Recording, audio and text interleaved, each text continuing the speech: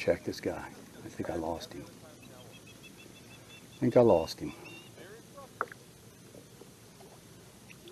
Perch are working. Oh my gosh, I hooked another little spot.